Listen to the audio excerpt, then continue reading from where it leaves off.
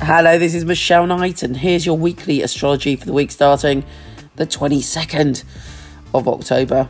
I'm ill in bed with a very bad cold, so excuse my snuffling. This week we have a full moon and it sets off a T-square.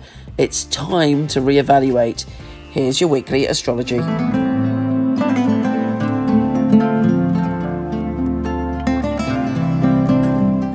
Sagittarius, you've got less than a month before the massive event, certainly of the last 12 years, is happening, and that's as Jupiter, your ruler, is going in your sign. Yeah, baby. But before then, it's time to declutter, to tie up loose ends, to get rid of anything that doesn't serve you anymore. And in fact, the full moon is going to help you with that because it's in your declutter, health and well-being section. Center. What am I talking about? You know what I mean. Anyway, so basically the energy of the full moon is going to encourage you to see what doesn't serve you anymore or what's creating any imbalance in your life, and you can get rid of it. Okay, the Sun and Venus are opposing Uranus and the moon, so it may be that you'll be tempted to kind of lose yourself in some area. Sex and drugs and rock and roll, falling in love, doing something that kind of distracts you from sorting your life out. Or there may be opposing forces in your life where on the one hand you want everything to be ordered, and then the other hand you're kind of can be a bit self-destructive. Sort it out because big things are happening and you've got a year of opportunity coming up. The Sun is conjunct Venus. You are feeling much empathy towards people.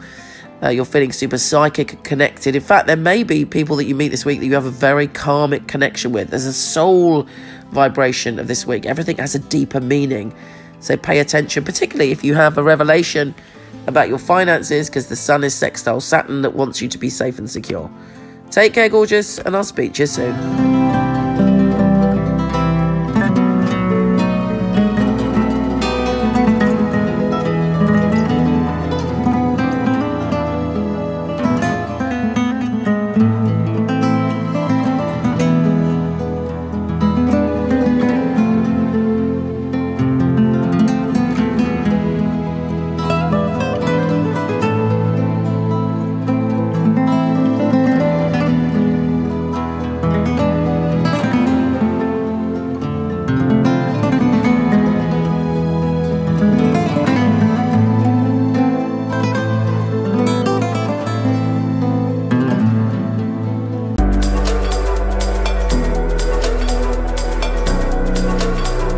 Thank you so much for watching. Please like and share if you do. And I've got a little present for you.